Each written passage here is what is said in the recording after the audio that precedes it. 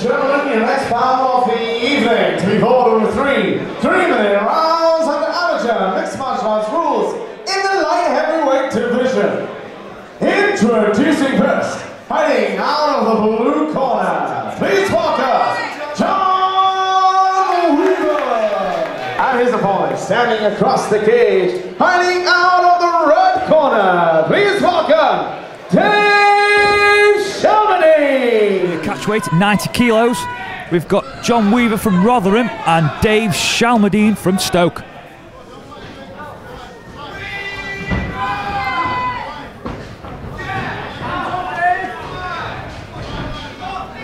Very slow, methodical fight from start from both fighters. Yeah, there's definitely a difference between the 57 kilo starts and the 90 kilo fight starts. Shelmerdine just keeping the distance. He's already worked out his range.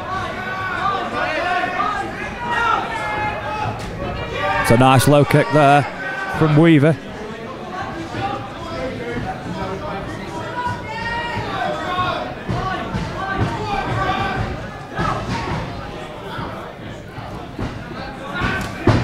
Quite a significant size difference between the two fighters. Yeah, it's shorter, stockier, taller, leaner.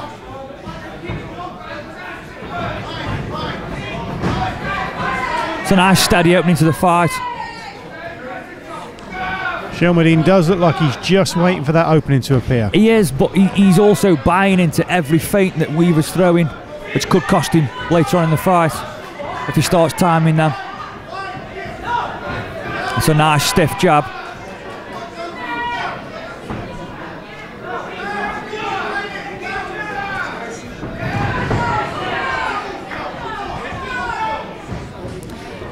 From this southpaw to orthodox stance, the fight's really open to the body kicks when he's switching stance there, like now. It's also not a very fluid switch in a stance. It's quite a cumbersome. Yeah, definitely. You can see it coming a mile off. Yeah. Like now, see if if one of them rips that body kick in, it lands flush. It's a very cagey opening. I think that was actually the first strike that Shelmerdine's actually landed on his opponent properly. It's a nice right hand there from Weaver.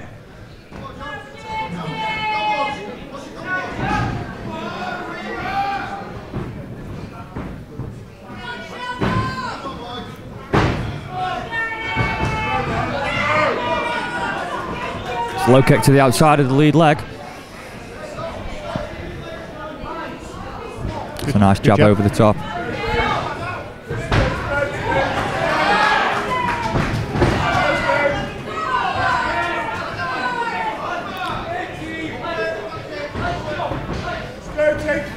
"15 seconds to go in this round, I believe." Very cagey start to the fight. Yeah, not a lot of talking points.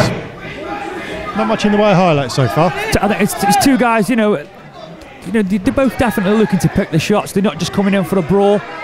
There's something to be said for that. No, it's a chess match. Definitely. I think first round's got to go to blue corner. Yeah. And, he's the only guy, he only really landed anything. Yeah, and I don't think he landed an enormous amount himself. I mean, Shelmerdine, I think he got one front kick to the body. Yeah, an inside low kick, flush. And then blue corner's landed a few jabs. I think he landed one straight right. You've got to lead towards blue. Yeah, I wouldn't disagree.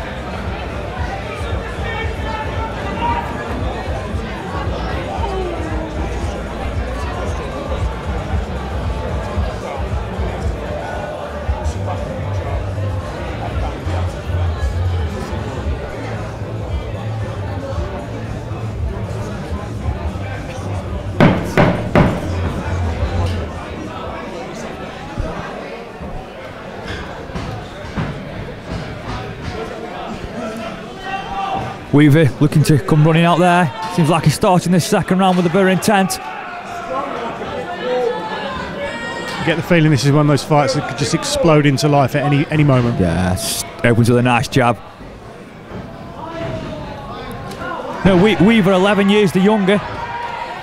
That's a nice break and a straight right.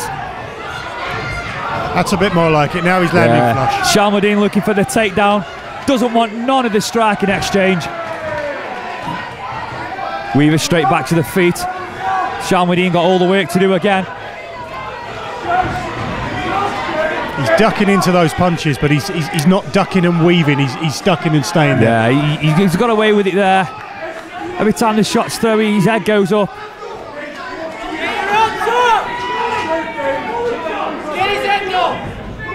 So his head goes as soon as he buys every feint. Both the same. They both go backwards with the chin in the air. But he's now landing some good body punches. Yeah. It's a nice low kick. That's really hurt him, that has. That's 2 or 3 times he's chopped away at that left leg.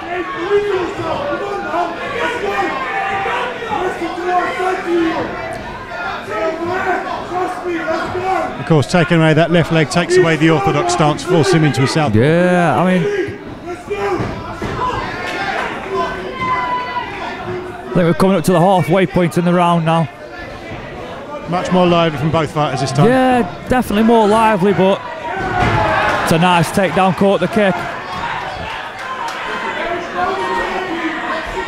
We're still in the B class rule set here, so there's no headshots on the ground.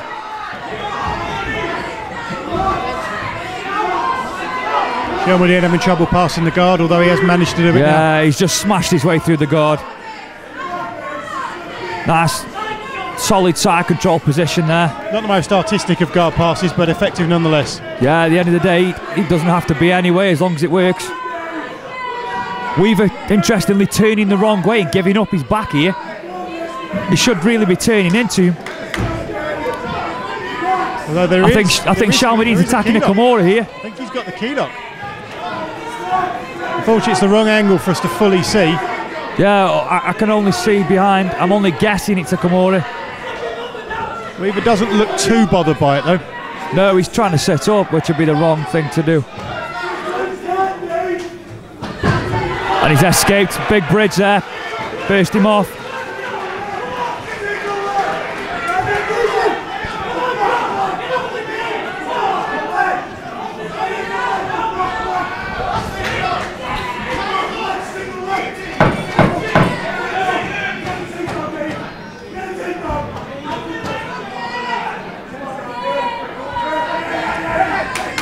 Turn around on a takedown. Going for the takedown. He's got it. Yeah, I mean, Dave Shelmerdine really he come alive in the second half of that round. But caught that kick, swept the foot, just blazed his way through the guard to side control. Attacked what looked like a Kimura from here. Yeah, he's gone for a couple of takedowns. He's not quite got his hands linked up, so. There's a lot of posturing around with holding a leg and lifting it up, but not quite getting enough to get him off the ground.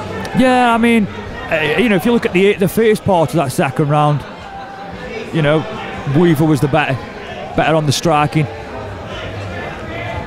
Shelmerdine started the round almost showboating without doing much, trying to egg him on, goad him. It'll be interesting to see what Shelmerdine's like with that left leg down, though. He took a couple of hits on the left leg. I mean, we're going into the final round. Potentially, I'm gonna say red corner's 2 rounds down. I think it could be all or nothing for the Stoke hometown guy here. It could be. Given that he's built his entire attack on swinging for the fences and looking for the one-punch knockout, it may just be exactly what he needs to kick himself into gear. Yeah, I think it's all or nothing for the local guy here. It's a big takedown. That's a good takedown. Straight into side control. Again, Weaver turning away, giving up his back. We might see Shelmerdine go for start trying to attack that Kimura again. But strong underhook from Weaver. He could use this to stand up, and he is doing. He's given up his neck.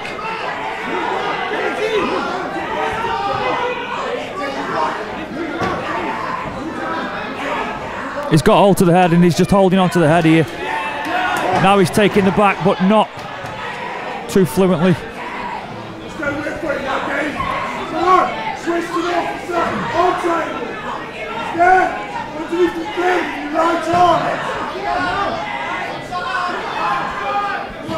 Nice heavy top game here. There's a lot of threat of submission, but not actually much in the way of execution. No, it's definitely a dominant position. Guy's got his arms up there, he could attack arm bars. I'm going to say he needs to attack Summit. I believe that he could be down. Weaver's worked his way back to the feet. Shelmerdine finds himself, he's back against the cage.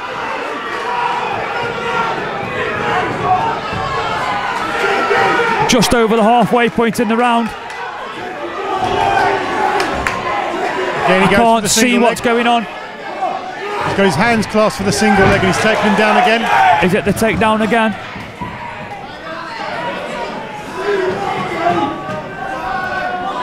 Final minute. Weaver again, turning away, giving his back.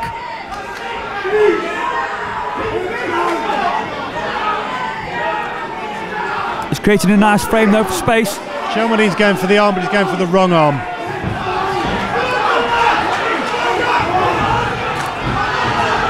And Shelmerdine is tired. Oh, he's wrapped up the guillotine. If he comes up on top here, he could finish this. It's arm in, it's going to be difficult. He's tapping. He's tapping. John Weaver with the arm in guillotine. Both guys have given everything. You know, they're both on the back of the cage. Yeah, you could see 30 seconds from that submission. Yeah, I think part of that submission was fatigue. Yeah.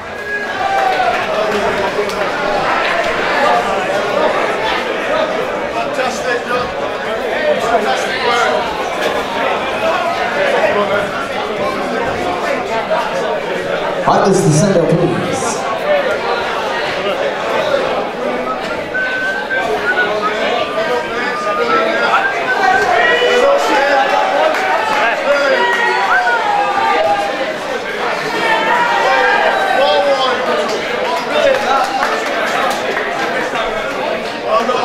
Ladies and gentlemen, please show your appreciation for both fighters this evening.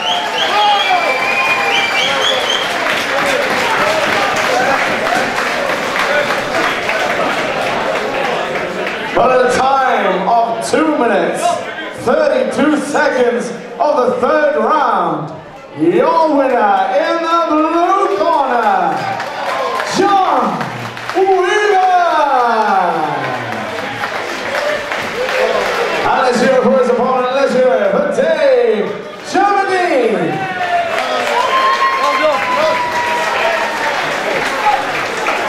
We're going forward.